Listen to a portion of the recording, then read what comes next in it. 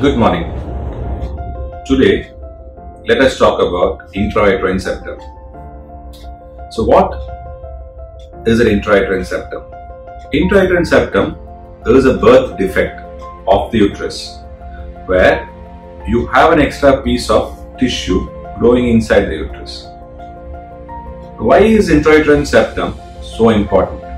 Because it is a very common cause of recurrent pregnancy loss. And it is one of the most easiest things to rectify.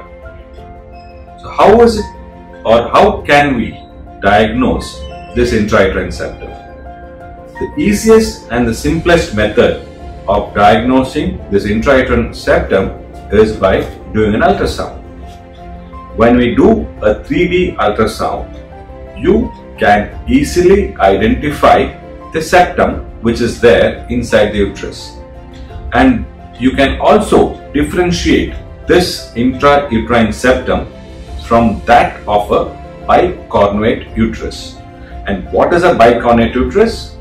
Bicornuate uterus is the one where the upper half of the uterus is divided into two.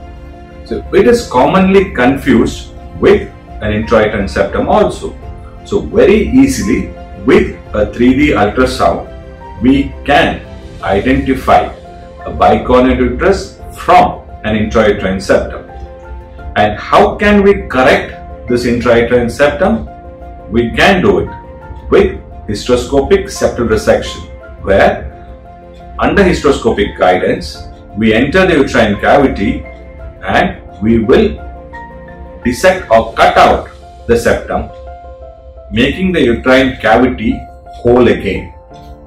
And once we do this correction of the intrauterine septum, there is a very high probability that the lady will continue her pregnancy to term.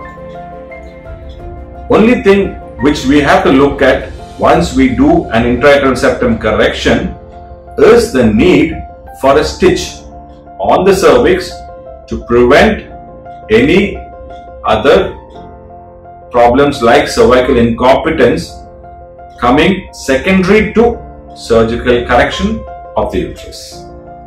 Thank you.